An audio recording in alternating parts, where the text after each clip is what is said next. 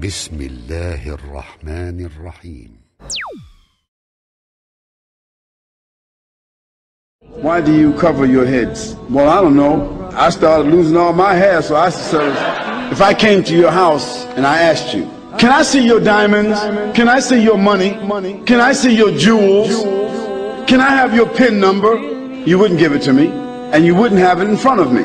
Well, our women, our wives and our mothers and our daughters, they're worth more to us, they're more precious to us than our diamonds, our gold, and our PIN number. There is no one on this earth more beautiful than a Muslim woman. There's no one who comes close to that, who is a servant of Allah, who dresses to please Allah. This woman, when she look in the mirror, she makes sure she's dressed appropriately. Make sure that Allah is pleased with her. Make sure she's covered. So when she go out in the street, that she covered to please Allah subhanahu wa ta'ala. If she does that, she's beautiful. The more you grow, the more you study, the more iman you have, the more you become disattracted to some of the things of the dunya. You don't like what you used to do.